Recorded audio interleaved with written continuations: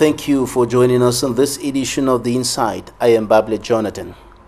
After the government of the Republic of Cameroon has undertaken several initiatives in terms of concessions, dialogue, and military action to solve the crisis in the northwest and southwest regions of the country, the solution seems not to be coming forth anytime soon. Many observers, analysts, critics, crisis resolution experts have been saying that Cameroon must go back to the root cause of the problem. And with the understanding that the root cause of the problem, the roots of the problem are buried in the history of the country, we're going to take a look at the history and we'll look right down deep into the constitution, notably the 1961 Federal Constitution of the then Federal Republic of Cameroon, to see what went wrong and how to right the wrongs for a better future. But first, we're going to analyze some recent happenings in the northwest and southwest regions. Stay with us and meet Augustine in some few seconds.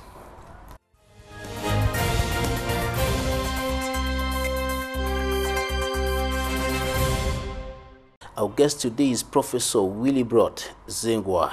He is a historian, political scientist, an expert in peace building and conflict management, founding president of Heritage Higher Institute for Peace and Development Studies, executive director of the African Network Against Illiteracy, Conflict and Human Rights Abuses, ANICRA, and he's a senior peace and conflict analyst and consultant for the New York-based Center on Cooperative Security. Professor, thank you for joining us today.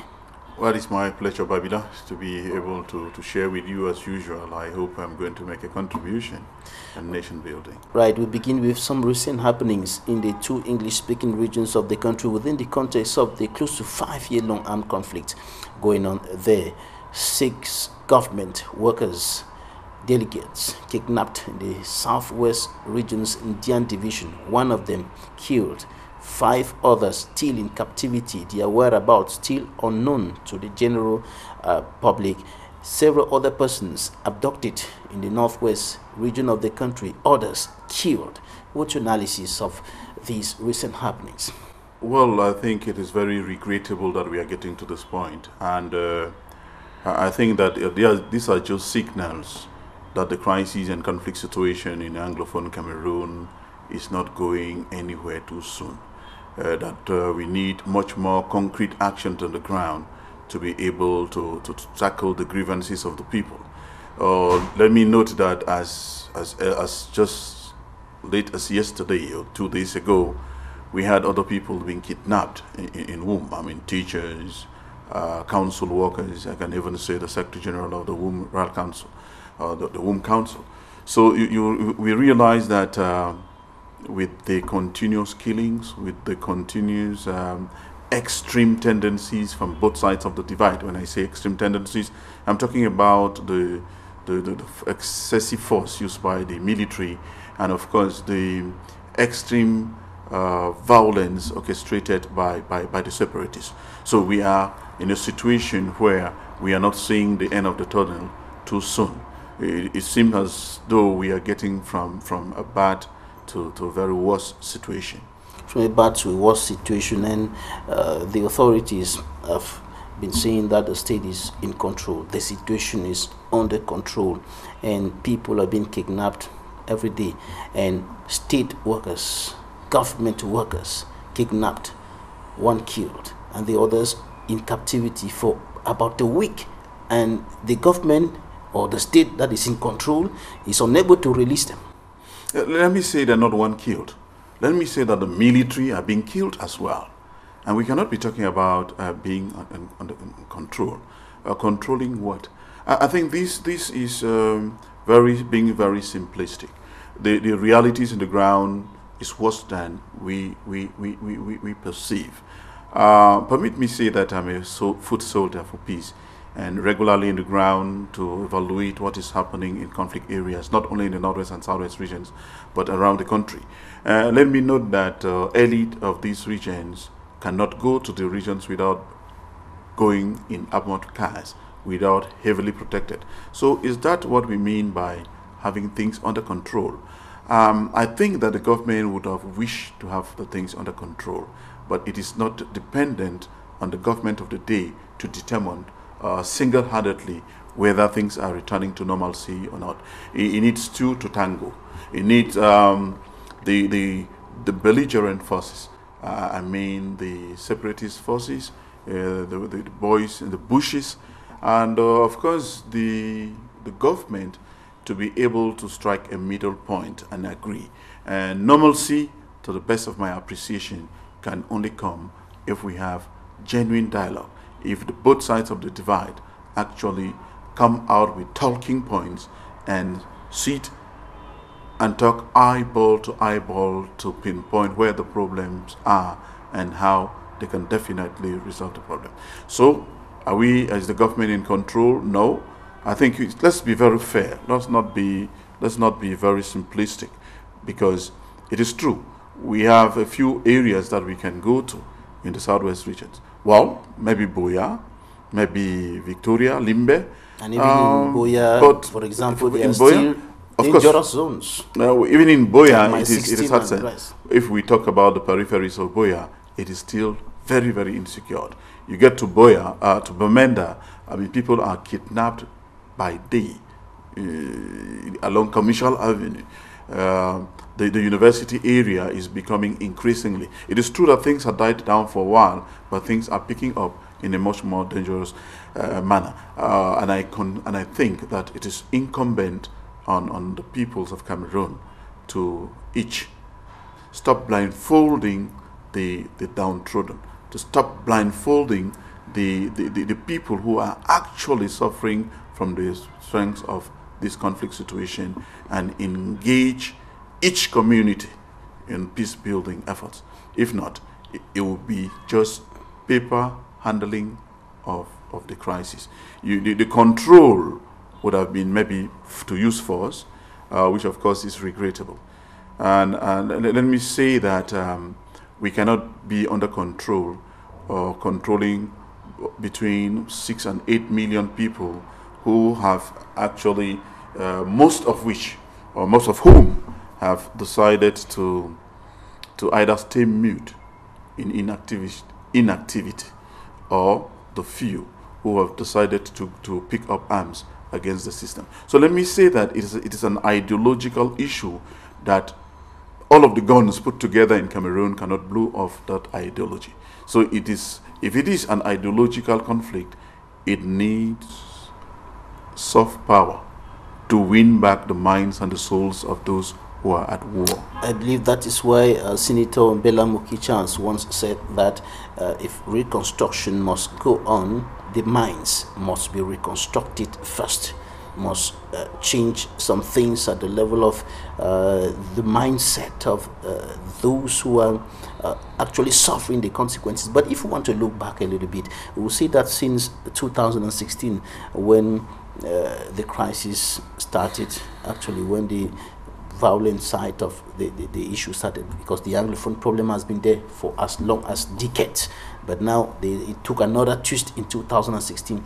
But if we want to look at from 2016 to now, we'll see that the government has done a number of things which it considers as solutions to the problem, but the problem is still there, persisting and even worsening from the time when the government decided to respond to some of the grievances of the teachers and the lawyers by creating, for example, the common law bench at the Supreme Court, the common law department in the School of Administration and Magistracy, and of course other things like this, which are considered by the state as concessions, moving right up to the major national dialogue, the putting in place of the regions and the special status, and all of these things being done, and much money being pumped into these things, but the result not coming forth.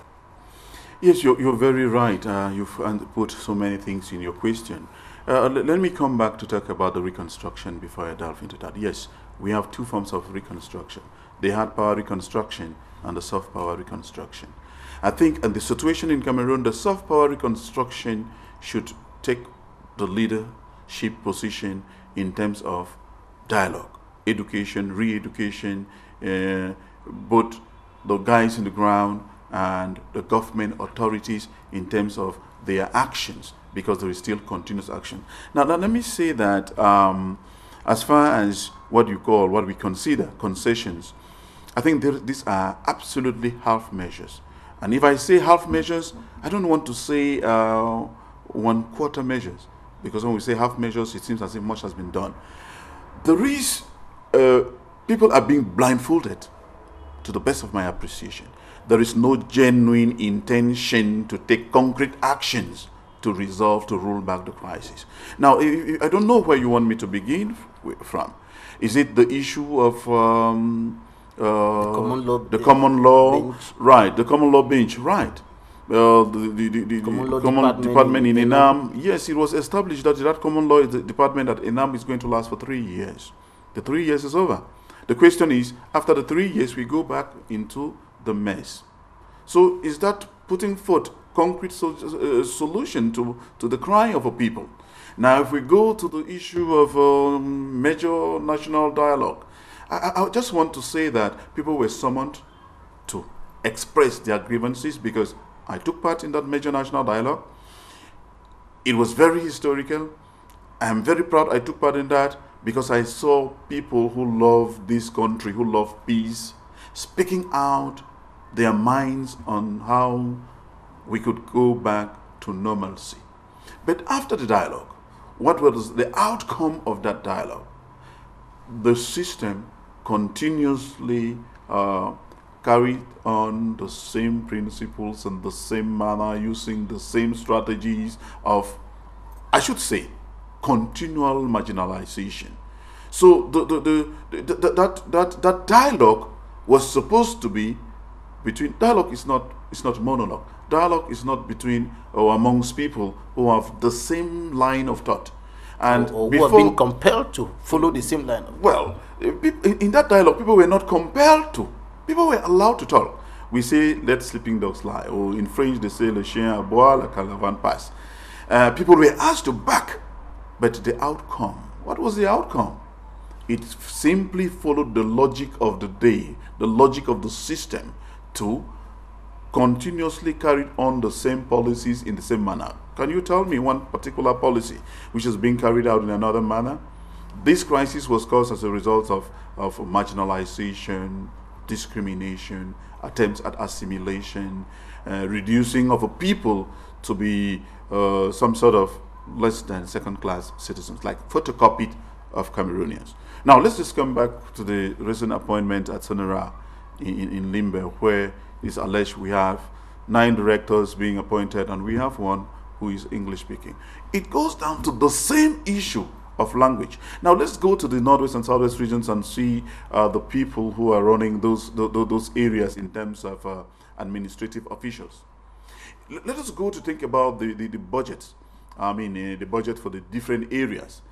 You're going to realize that there are some regions which are not up to one quarter of either the Northwest or the Southwest regions, but which has the budget that is double the budget of the 2 regions. So we still have the same tendencies going on, right? So what we're saying is that the dialogue was supposed to have 2 persons with 2 different schools of thought, with clear talking points to come together and discuss. And let me be glad to note that the President of the Republic was very clear that the dialogue was predominantly to tackle the Anglophone issue. And that is why, in the selection of those to take part in that dialogue, majority of them from the 2 English-speaking regions. 2 English-speaking regions. But unfortunately, the majority of those people from those regions were carefully selected to be almost always from a political thought.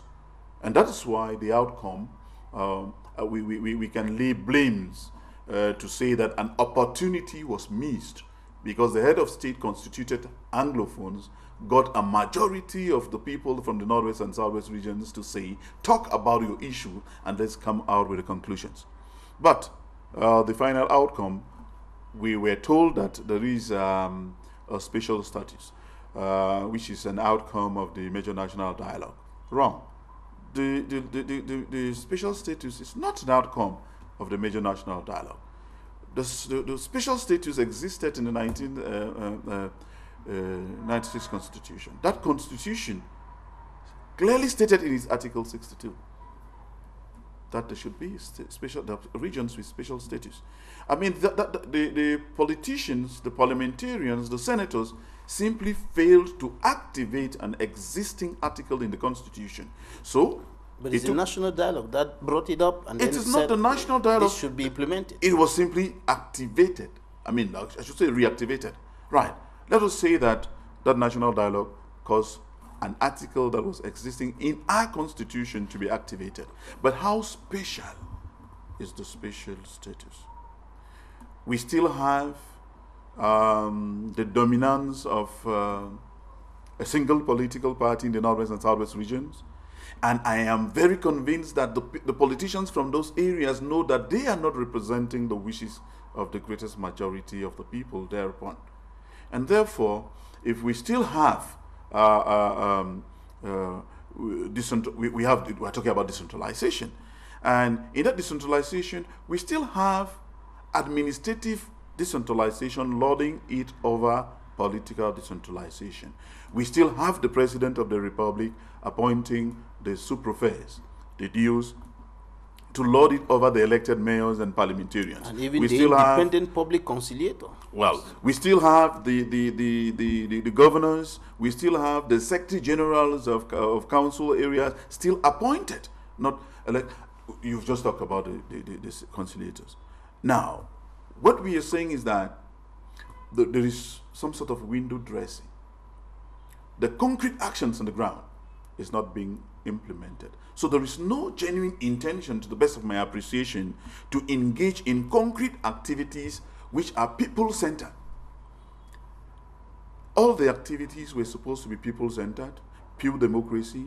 You realize, even the elections that took place before the coming to play of the regional councils, it was not, there were no elections, so to say. The House of Chiefs in the Northwest region, who voted? So people were simply appointed and applauded. So there is no genuine intention to put the ball back to the population. When you say that there is no genuine intention, what do you make of the statements that we have been hearing here and there, bombarding our ears, that the head of state has demonstrated political will, has demonstrated beyond any doubt, beyond any reasonable doubt, his political will to solve this problem? I am one of those who think that the president has demonstrated some political will. By acknowledging that there was an Anglophone problem is the first step towards resolving it. By constituting a team and acknowledging and even giving prescriptions that there should be a national dialogue with the principal highlight, the Anglophone problem is to show the magnanimity of Mr. Biya to say, I recognize the problem. The problem now is the applicability, the implementation on the ground, the lieutenants whom he has given the powers to do these implementations on the ground. Power positioning.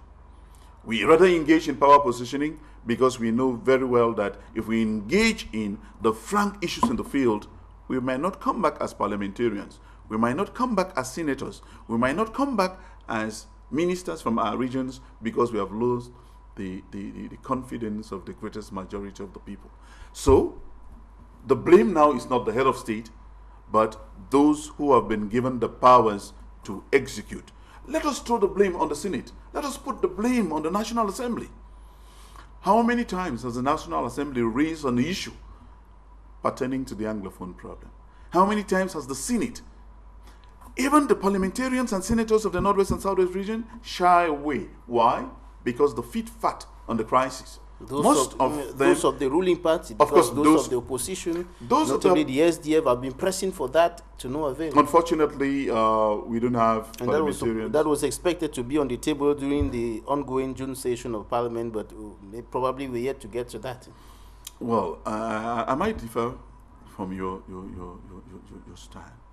The SDF has just been backing, and it has become, permit me say, toothless bulldog, because the SDF was supposed to be very sensitive to the sentiments of the people, and if they did, they would have had real control over the population. But you realize that the SDF has no control in the northwest, in the southwest region. It's even regrettable that the chairman of that political party is not even in that region. He's gotten out. So it shows some political... he had to move out after he was kidnapped about 3 times. Well, he's now out of the region to show that we are not in control. The SDF, or the politicians, I don't want to limit it to the SDF, the politicians of the area have become deathly egoistic, self-centered, and they don't think for the interest of the greatest majority of the people. They think only about the contracts that they are going to win and execute. They think only about the projects that they are going to have hundreds of millions to execute, when they actually get the money and do not effectively execute these projects on the ground. How can you execute projects? We are talking about reconstruction without peace, right? I think unless we have both the soft power, we cannot have the hard power reconstruction. And that is why we are saying we listened, regrettably, to a representative of the Northwest region who came out very strongly to say even the regional council budget could not be debated upon. So we still maintain the old status quo without injecting some spirit of some sort of soft power reconstruction. Soft power reconstruction here would mean for people to change their mentalities, for people to be able to... We have often spoken about juvenile delinquency when we want to tack the young children to be delinquent. I think these are clear signs of adult delinquency, because the adulthood, the politicians have decided, I should say the intellectuals, everybody has decided to stay mute and watch on things evolve today to the worst. Of course, for fear of intimidations, because we cannot be able to speak the truth. It is only the truth that can some spoke the truth, and at the end of the day they had to escape, or some spoke out because it may not be considered as the truth by some other people. People like Honorable Wiba Joseph, they spoke out courageously in Parliament, and now they are in exile. He's on exile. I'm glad you said some, but you did not say some spoke out and they are still in Cameroon. You changed the strategies. Let us be able to say that there is no Cameroonian who is photocopied. There is no Cameroonian who is more authentic than another. And in a whole body, you cannot be at peace if you have a finger which is at pain. You cannot be at peace when one of your eyes is paining. So if a segment of the country is in total crisis, in a war situation, where we cannot be able to go home for several years, then we should not say that things are in control, that we are getting to normalcy when things are degenerating. It needs the intellectual class who are not simply waiting for appointments to be able to come forth and think about the interests of the greatest majority of the people. It is incumbent on all the politicians, irrespective of political parties, not to maintain the belly politics, where they think only about themselves and their immediate families, while the masses suffer in abject poverty and in misery and in all what it takes when it comes to the conflict situation in the Northwest and Southwest regions. Yes, we might have had some good intentions. Somebody said, the President of the Republic might have very good intentions to get to a return to normalcy, but the strategies used to attain the normalcy might not be the best strategies. On the other hand, the separatists also have a genuine reason to complain, but the strategies that they are using might not be the best strategies to attain their desires. So the both sides might not have genuine reasons, genuine intentions, but the strategies might not be great strategies to attain an acceptable, peaceful situation. And to the best of my appreciation, we need peace which must be weaved around social justice. We need peace which is the consequence of concrete actions carried on the ground to roll back conflict situations. I think that is the only tendency. And in this light, pride should be thrown to the dogs. And Cameroonians should be able to embrace one another, embracing even if we do not agree, and be able to reduce negative name calling, to be able to underline where the problem is, and objectively and dispassionately come out with concrete solutions that should satisfy the greatest majority of not only the people of the Northwest and Southwest regions, but Cameroonians as a whole. Elsewhere, in other African countries, we have seen leaders who are in power sitting down with the rebels to discuss. But that seems to be a near impossibility in Cameroon. Well, let us say pride comes with a fall. There's a lot of pride and arrogance with the governance system of Cameroon, very regrettably, that the questions have always been, with whom are we going to dialogue with? Initially, who are they? It moved on gradually. We are going to talk with Anglophones, but before talking with them, we must be sure that they are ours. Ours would mean those who have been appointed, whom my dear elder brother Tumfo Barisaniko Hale referred to as bootlickers. We have to get only those ones to talk on behalf of the people. Wrong. We think that it is absolutely necessary to engage in dialogue. People have said the dialogue should be without preconditions. I am one of those who think that the dialogue should be with conditions.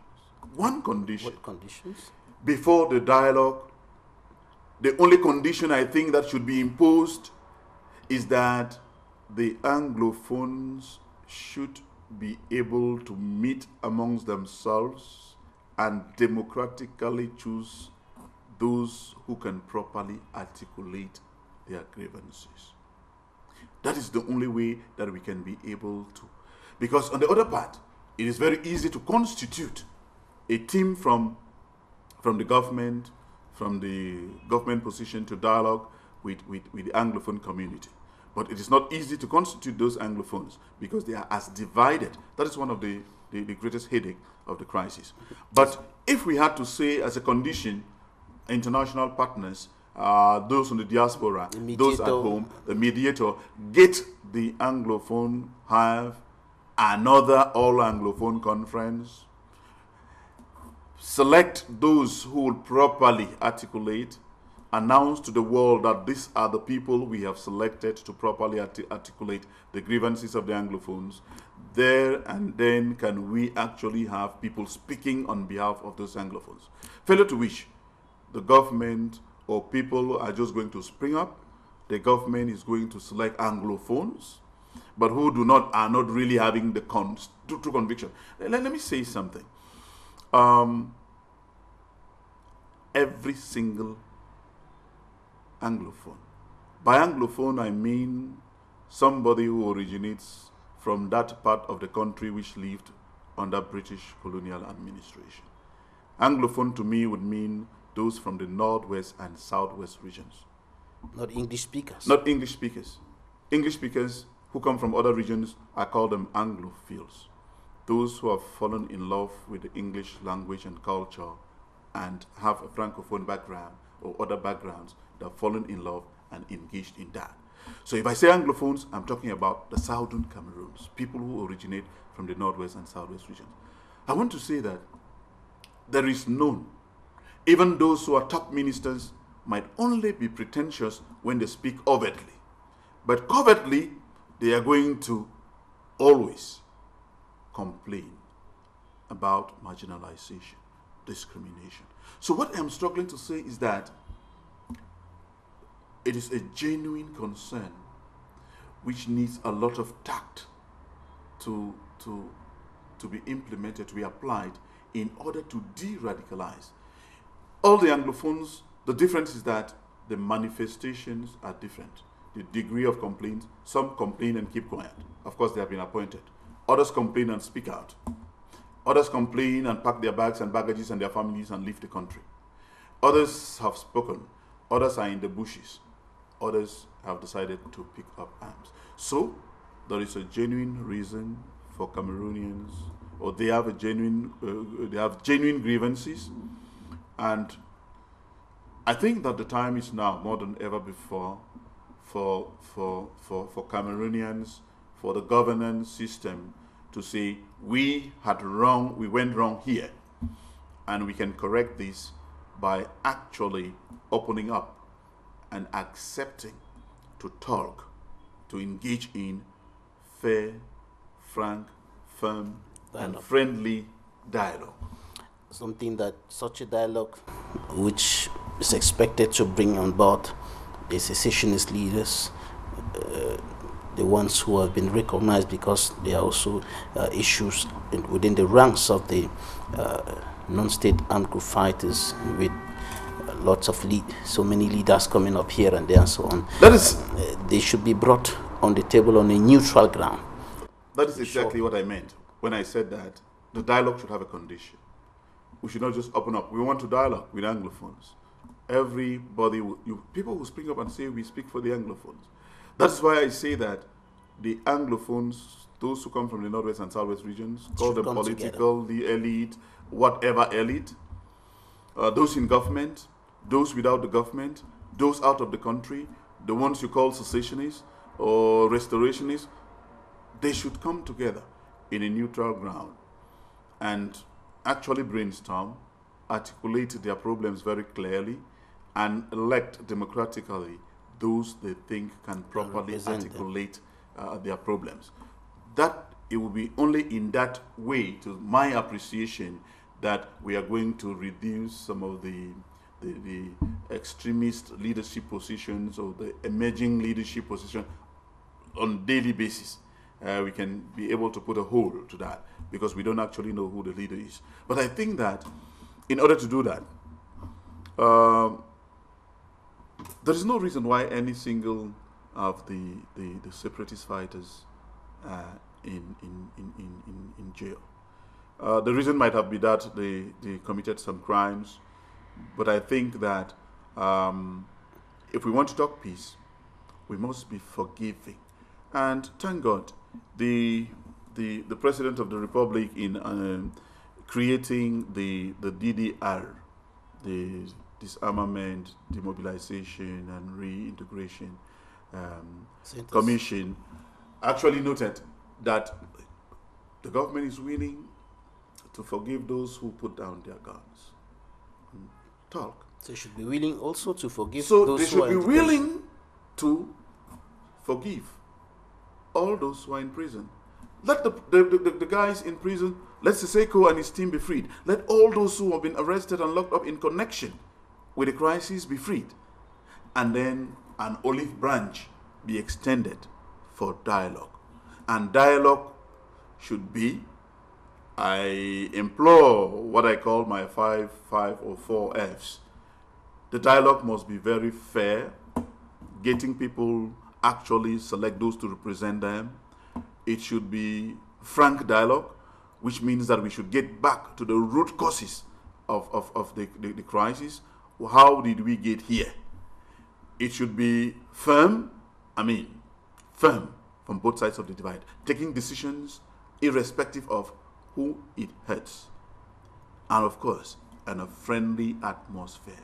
If we adopt such a dialogue with well-defined talking points, we should have the talking points and the delegates to this dialogue, and the intention, the outcome of the dialogue should be a pacifier to both sides of the divide. It should be acceptable, no matter the outcome. Whether the outcome is separation, whether the outcome is a 10-state federation, whether it is a 2-state federation, whether it is a 4-state federation, whether it is a 58-state federation based on the present divisions, it should be the wishes of the greatest majority of the peoples of Cameroon. And should be accepted by all. It should be accepted. I take on the second F, frankness. It should be frank. And you indicated that the root causes of the problem must be put on the table and properly examined and right decisions taken.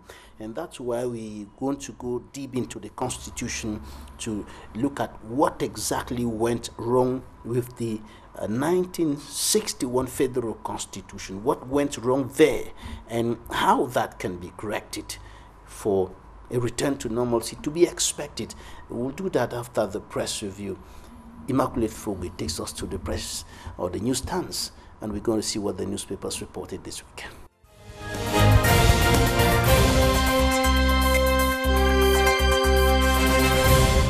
The Scope reports separatist fighters brutally slaughter kidnapped divisional delegate in Dian Division Southwest Region. Newswatch says non-Dian youth mercenaries are behind the kidnap of divisional delegates. Municipal Updates states that Dian youths rise up against the recent kidnapping of 6 divisional delegates. The Chronicle Times: kidnap of 6 delegates. Sucking separatist interim government claims responsibility. Cameroon echoes Dian chiefs disavow separatists for abducting 6 divisional delegates and killing 1.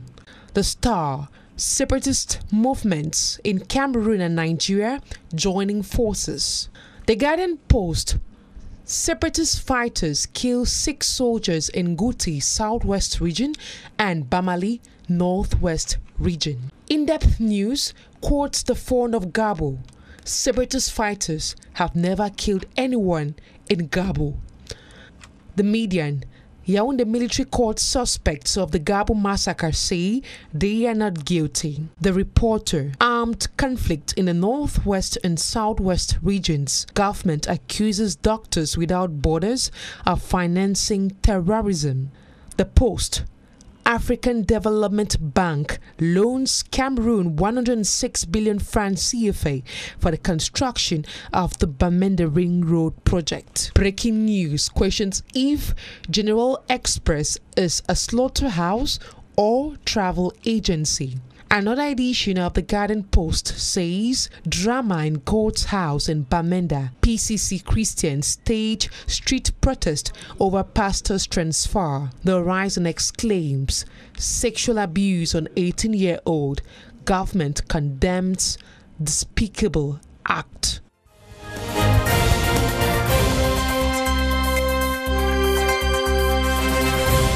You're welcome back. Thank you, Immaculate Fogwe, for the press review. We're still with our guest today, Professor Willibroad Dze-Ngwa, historian, political scientist, and expert in peace building and conflict management. Professor, what went wrong with the constitution of the country, the 1961 Constitution? Well, the story has been told many times, and people already mastered that. But it is always important to come back to it.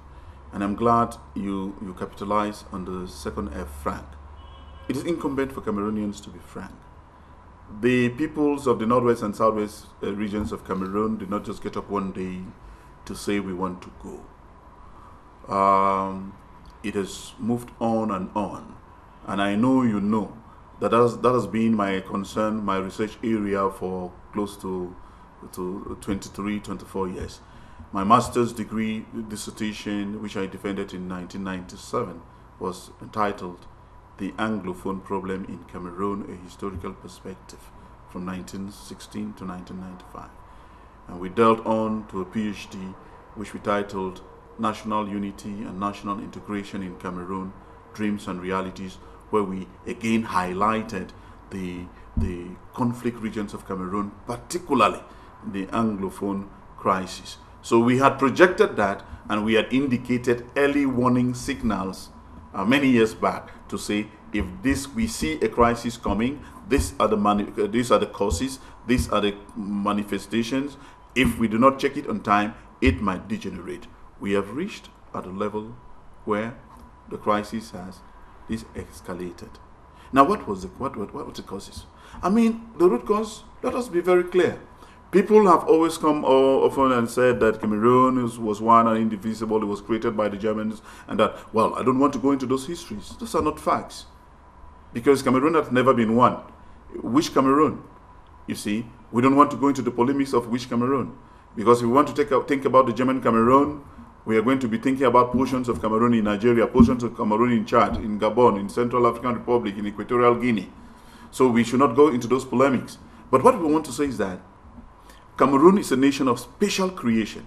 I mean, contemporary Cameroon. The Cameroon we are living in today is a creation, it's a special creation created by the willingness of the different nations of Cameroon, the very different ethnic groups of Cameroon, the different peoples of Cameroon to come together and live in concord and harmony. So it was created by the will of the people to come together through reunification. And to talk reunification, we are saying that the peoples who came together were two entities, two governments, which had lived under two colonial experiences, who spoke two different languages, English and French, which had two educational systems, two legal systems. We can even say two anthems. So to bring together these people with such diversities was incumbent. The willingness of the leadership, whom we call today the founding fathers of the country, thought it was nice to come together based on a federal status quo. That gave birth to the federal constitution. Let me note that before the federal constitution, La République du Cameroun, the French part of Cameroon, that is the 8 other regions of Cameroon, had achieved independence on the 1st of January 1960. 1960. 1st January 1960. We are talking about the 8 Francophone regions. It was known as the Republic of Cameroon.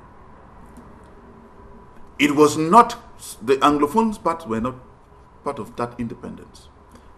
The 2 regions attained their own independence by reunifying with the Republic of Cameroon on the 1st of October 1961.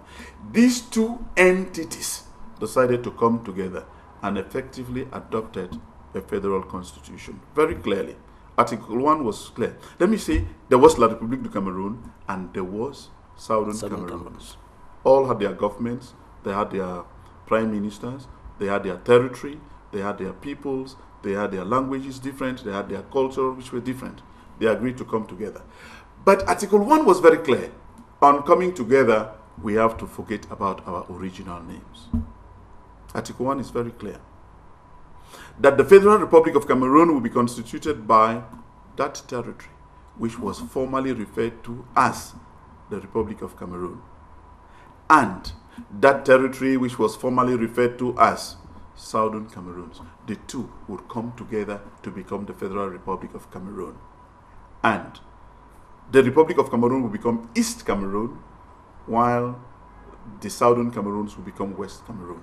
So we had 2 entities with 2 flags, I mean two stars on the green flag to indicate that 2 peoples had come together in a federal status quo. So that article is very important. And the names? The names were very important. Were dropped. Were dropped. La République du Cameroon. Yes, and Southern Cameroon. Southern Cameroon. Yes, they were dropped at that point. If I have to run fast to say, if we are bearing the name La République du Cameroon today, two things should have happened. Either the majority would have assimilated the minority Anglophone Cameroon to their Republic du Cameroon, or they would have seceded from the federal status quo. That is one of the arguments. It's an argument of history. Article 18 of the Federal Constitution was very clear that before a law was promulgated, the President of the Republic would request for a second reading, either on his own or through the Prime Ministers of the Federated States. But it was very clear that before any law was adopted, there was supposed to be a majority of voters in the two houses of assembly. West Cameroon at the time had 10 deputies. East Cameroon had 40 deputies. So it meant that before a law should be promulgated, there was supposed to be 6 Anglophones who voted and 21 from the East Cameroon. This made it very clear that the majority could not impose on the minority.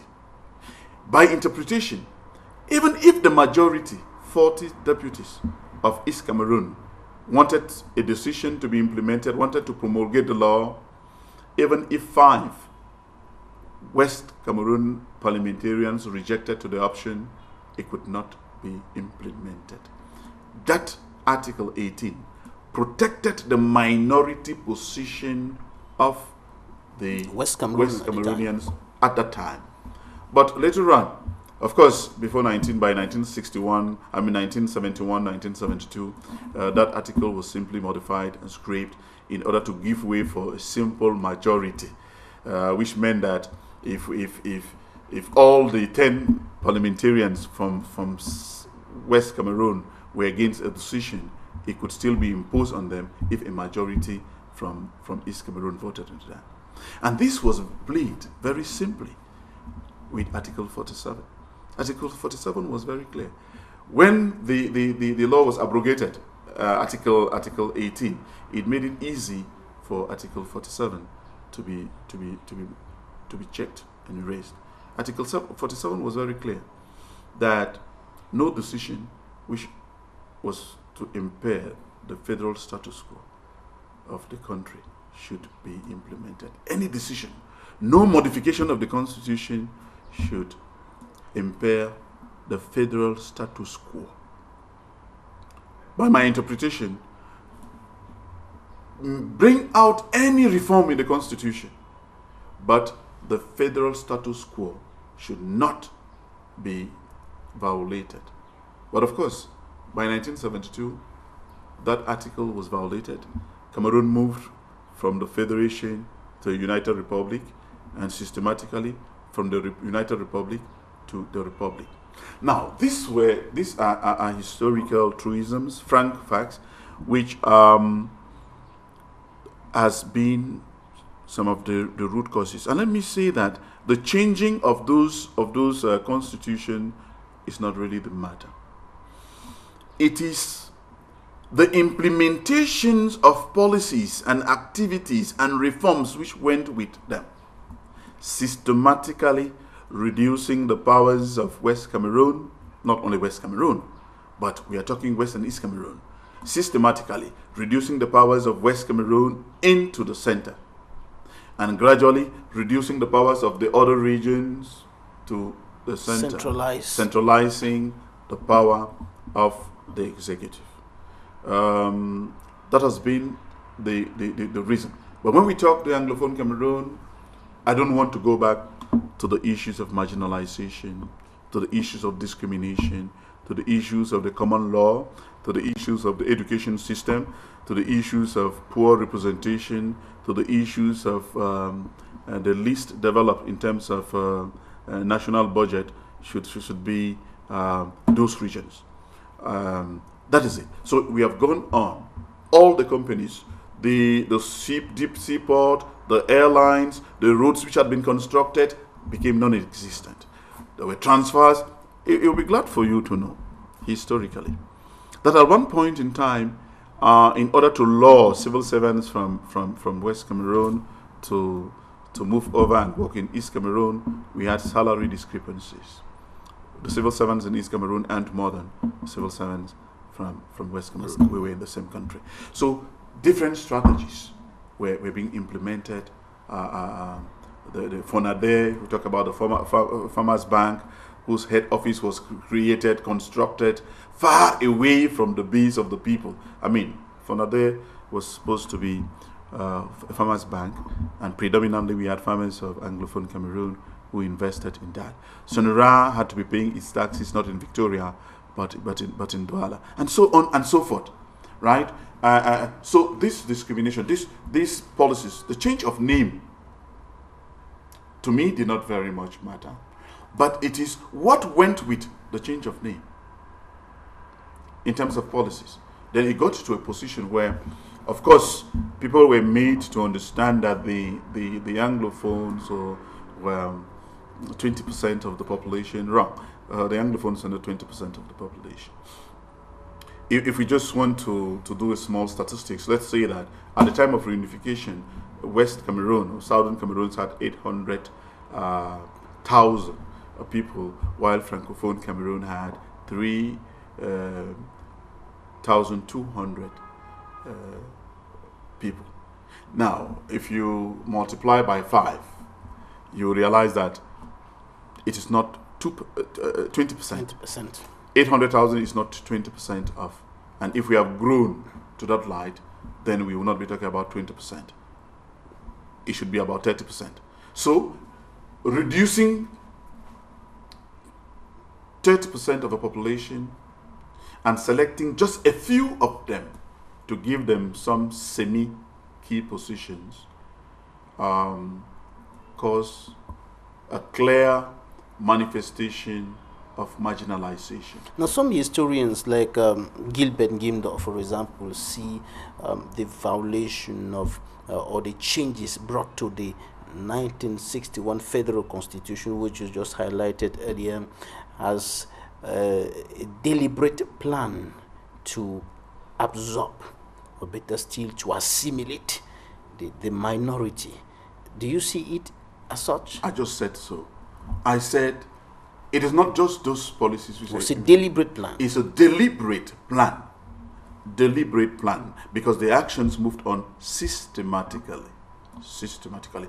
If you permit, I quote the head of state in one of his interviews in France, when he was in Paris Peace Summit, interviewed by Mo Ibrahim. He was very clear.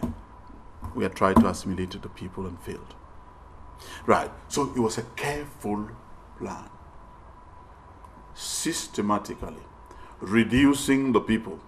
Somebody argues, if you like, Abemuko, and argued that the Northwest and the Southwest regions were used as grounds to create employment for the peoples, the greatest majority of Francophones. Because at one point, nearly all the senior divisional officers, the governors, the delegates, the whatsoever who had some authority spoke French. And they did not have the humility, or most did not have the humility to learn English, English, and share English language with the people. There was the language of arrogance, the language of authority, the language of French, which the Constitution of 1961 even stated that in terms when there was translation, the French version was authentic, to give right to the people to think that French language and its speakers were superior to English language and its speakers as far as Cameroon is concerned. But it is true that we've gone through evolution, and we think that unless we go to back to the injustices, I don't want to say that which had been committed. I want to say that these injustices still prevail up till date. And I have run fast to say, I think it shouldn't be only the handiwork of the President of the Republic. He has manifested goodwill Let us get to the different ministerial departments and see how the different ministers and public figures handle the issue of discrimination, marginalization, and imposition of the French language on a people. Let's see it at the individual level, at the different ministerial levels. I see some big companies and ministries say they have reserved once a week to the English language. That is a continuation of the discrimination. They might think that they're doing some favor. In 7 days. Why do you speak English once a week? You still continue to impose that pride of one language and a people over the other. So we are saying that we need soft power. And that soft power, we need education, re-education. All of these things have gone up because of impunity. Let me take you a little bit one step back or to expatiate a little more on the aspect of the federal system that was abolished. How did that take us to where we are now?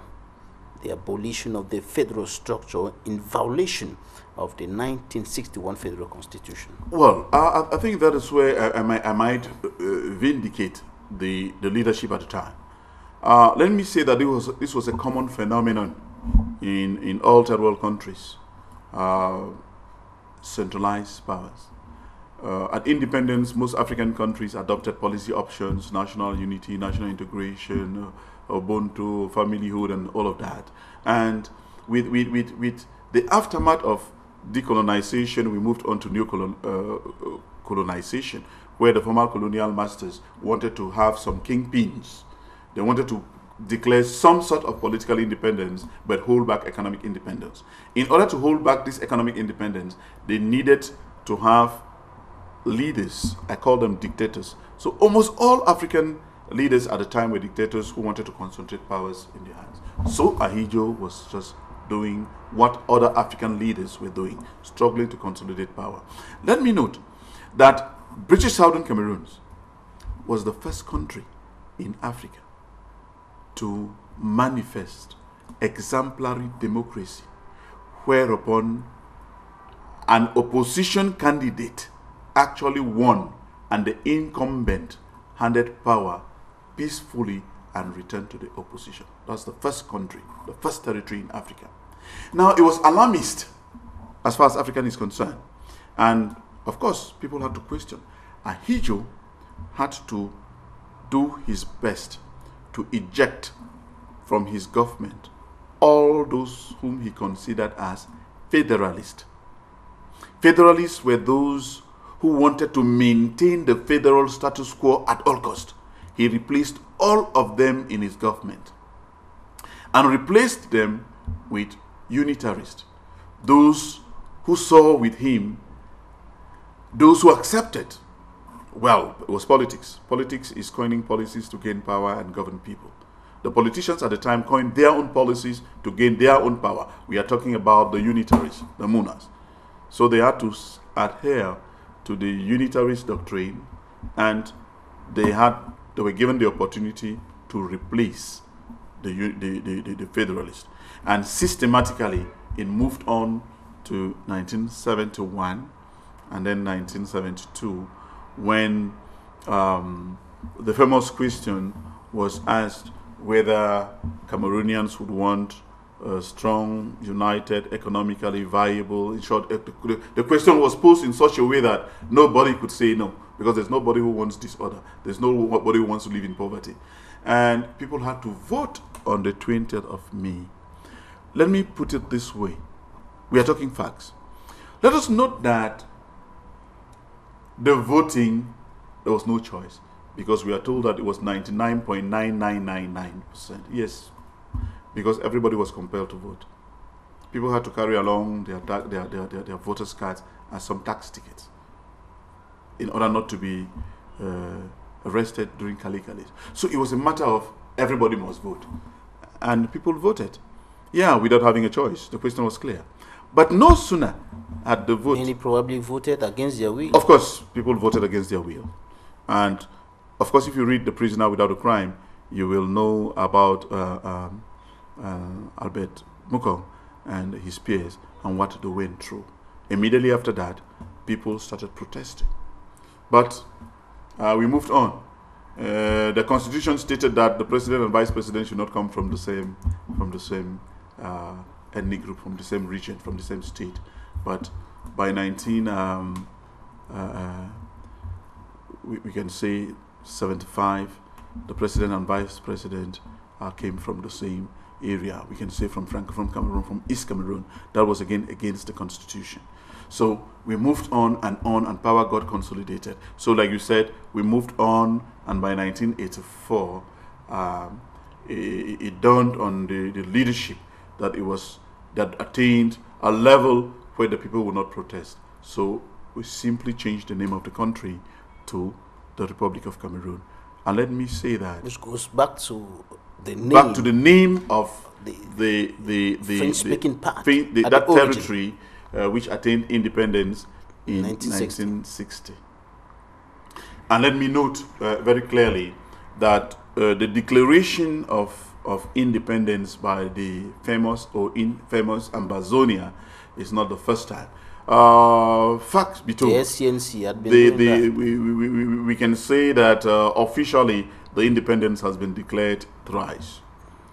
The first time by immediately after the country was renamed. By 1985, Gorji Dinka, in his new social order, called on the creation of Ambazonia and actually highlighted that the Republic of Cameroon had seceded. That is, that territory which achieved independence in 1st January 1960 had seceded, and he was announcing the creation of Ambazonia. So that was the first time the independence of that territory was declared. He lives in Nigeria.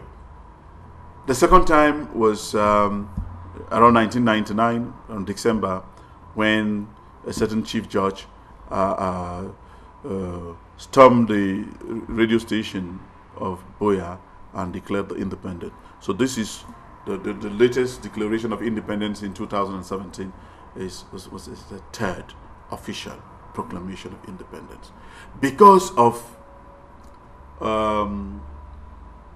what is called marginalization, attempted assimilation, discrimination, reducing of a people to be some sort of photocopied of the original Cameroonians. Right, we're going to take some interviews now, and when we come back, we'll take a look at how to right the wrongs.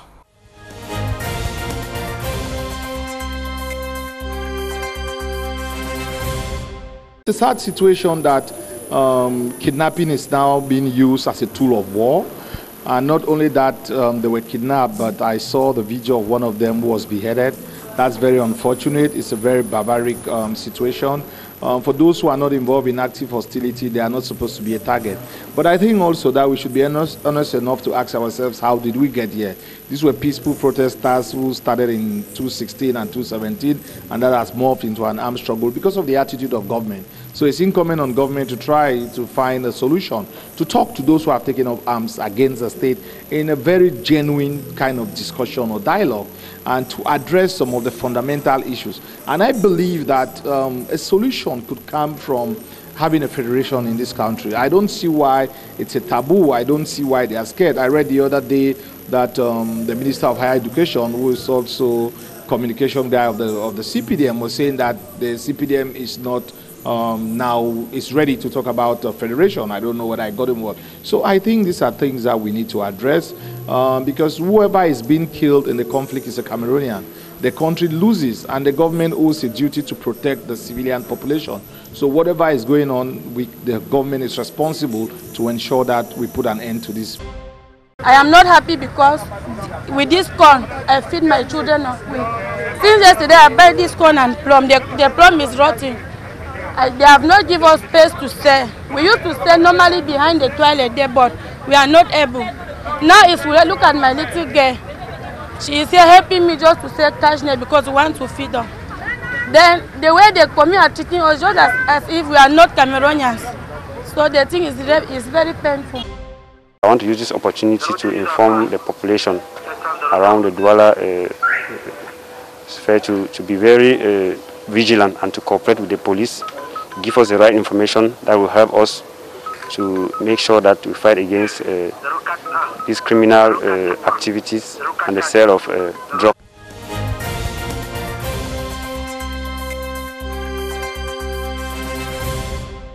Thanks for staying with us, Professor Willibroad Dze-Ngwa. How to right the wrongs.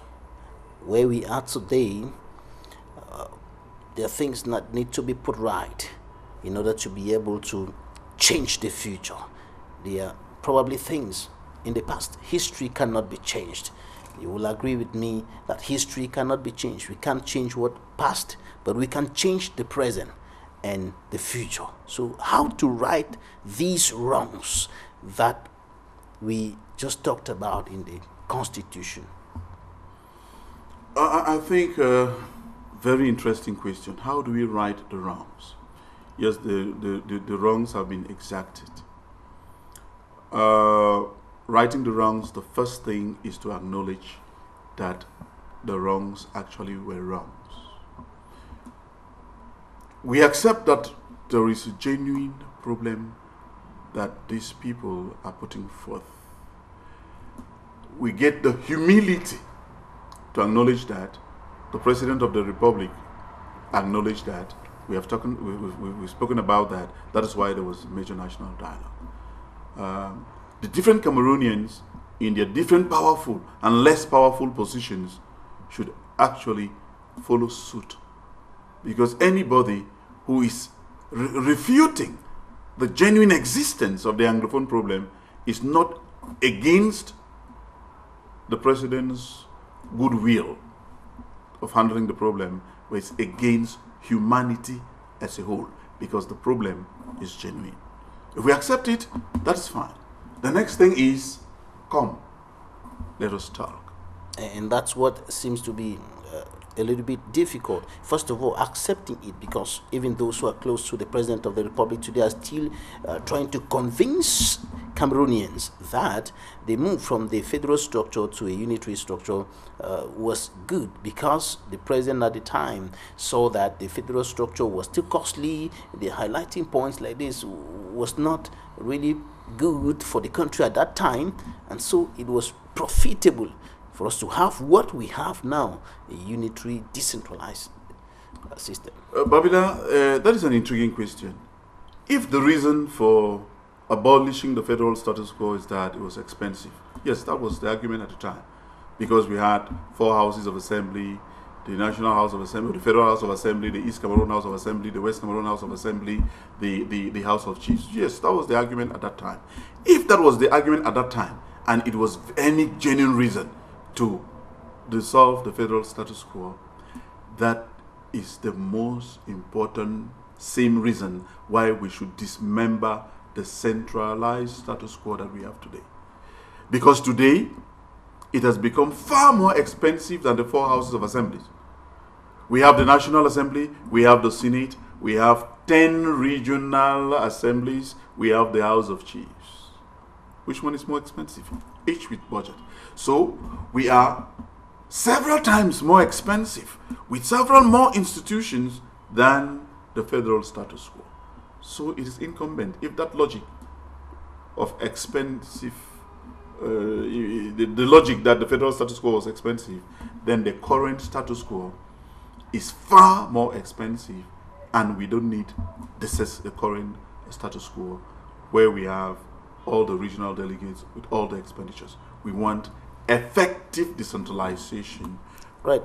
Because we don't have only maybe I did not make my point very clear. We don't have only the federal, the regional councils and the regional chairs, 10, but we have regional governors to make 20. So which is more expensive? The dues, the SDUs. The dues are there, the SDUs. We have 10 governors, we have 10 regional presidents, but at that time we had just 4. It was dissolved. Now we have more than 20 top, including the National Assembly, the Senate. So it goes to 22 houses that should be dissolved. Right. So after acknowledging the wrongs, what's the next step? After acknowledging the wrongs, we have to be humble enough to ask for forgiveness. Forgiveness does not necessarily mean that you must say, oh, I'm very sorry, we wronged you. No. Forgiveness can be done another way. Just say, can you come and we talk? Not talking on your basis, on your points, but putting the points on the table. What really are your grievances? Sit, constitute yourselves. Come out with the clear points that you have. Everybody knows the grievances of the Anglophones now. Is there any genuine reason, genuine intentions to solve those problems? That is the question. In the dialogue, people should be able to give in, conciliation. People should be able to understand the tendency, the viewpoint of each other, and accept, come to a point of mutual understanding. I did say that if the outcome of that discussion is going to satisfy the greatest majority of the people, let that be. If the outcome is that we should adopt a federal status quo, which is 2-state, 4-state federation, 10-state federation, 58-state federation, as per the current regions, let that be. At worst, if there can be separation and the two entities live as brotherly neighbors, friendly neighbors within the Pan-African tendency, it will still be fair. But it is the people who should decipher, who should determine what system of governance they want to live under. It should be a bottom-top approach in the system of governance. Standard, good, simply good governance strategies. Everybody should be allowed to speak. Even the secessionists, in that dialogue, each person should be struggling to convince the other. You can convince the secessionists, hey, don't talk about secession. If we remain big one, we might benefit from one another. But these are the concessions we are going to make. So each person is supposed to be ready to make concessions. We should not say there should be no talking points. There are certain things which should be taboo subjects. There shouldn't be taboo subjects in that dialogue.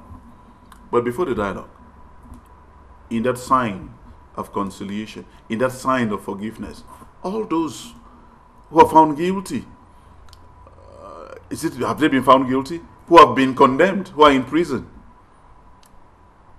Siseko and Co., the others, all those who are locked up, should be released. There should be a general amnesty. General amnesty. All those who have, the general amnesty will be from, there should be, I should say, Commission for Reconciliation. Peace and reconciliation.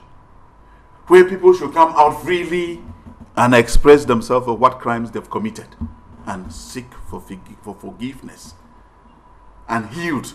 Trauma healing. The experts in trauma healing can heal some of those people. Those in the diaspora should not bring them home, even if they want the dialogue to take place in a neutral ground. Allow them. General amnesty.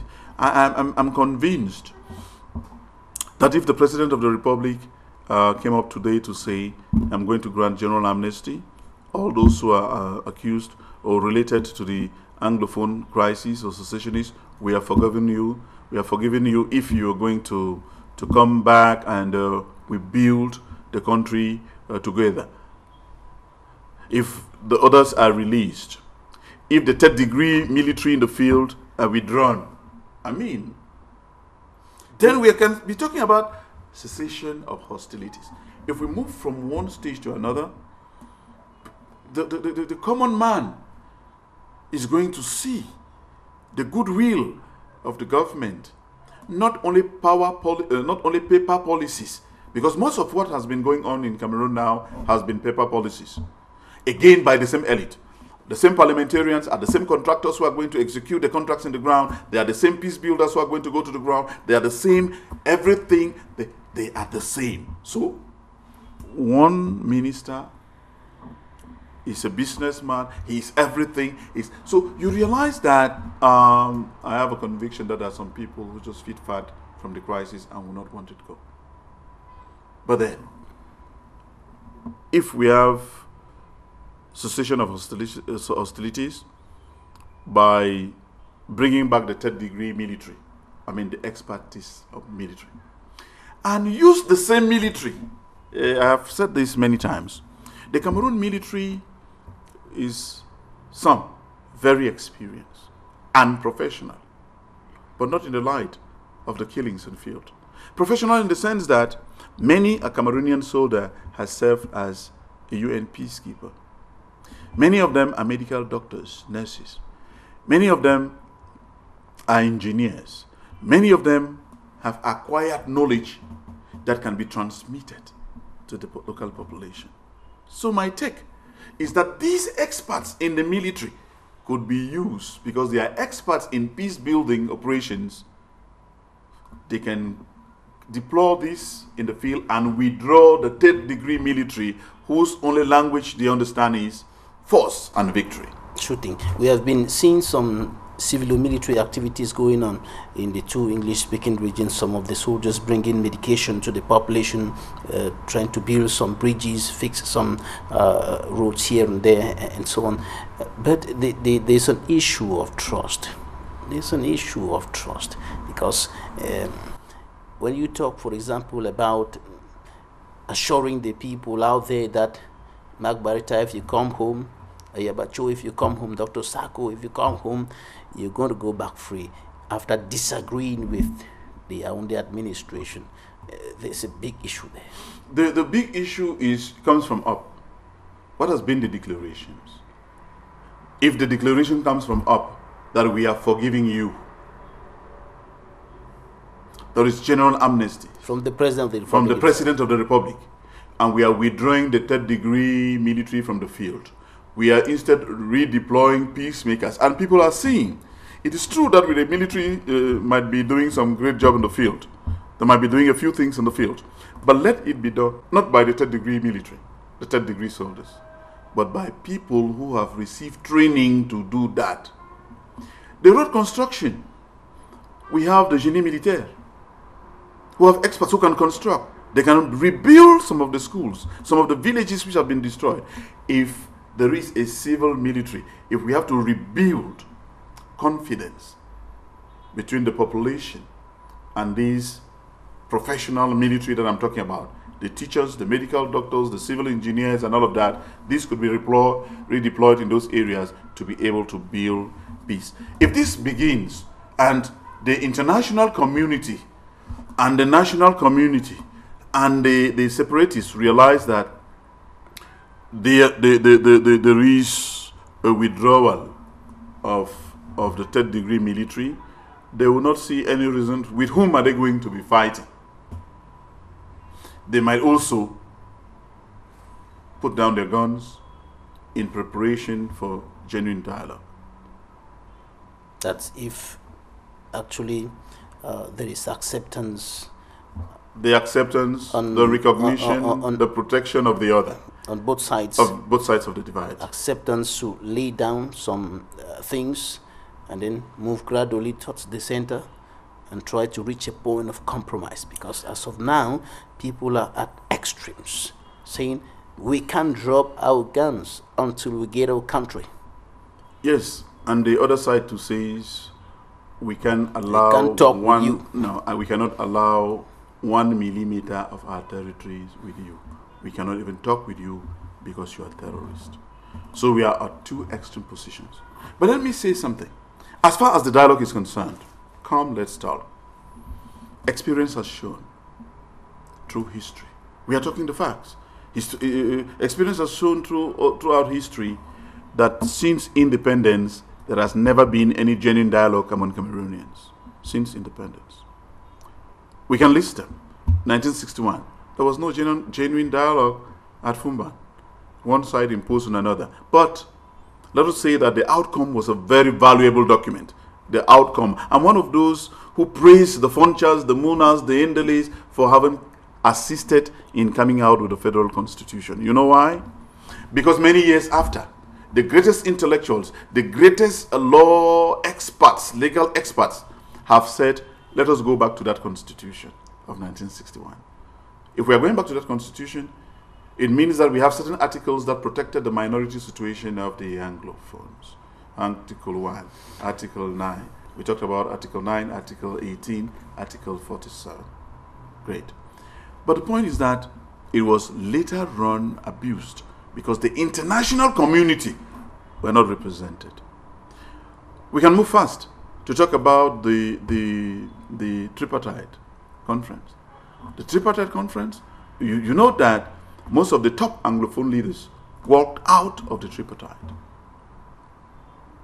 Most of those who were speaking on behalf of the Anglophones walked out of the tripartite because their values were not represented. I want you to remember that it was the current constitution is an outcome of the evolution of activities after the tripartite, where the Anglophone community duly constituted themselves and proposed a constitution that was thrown out.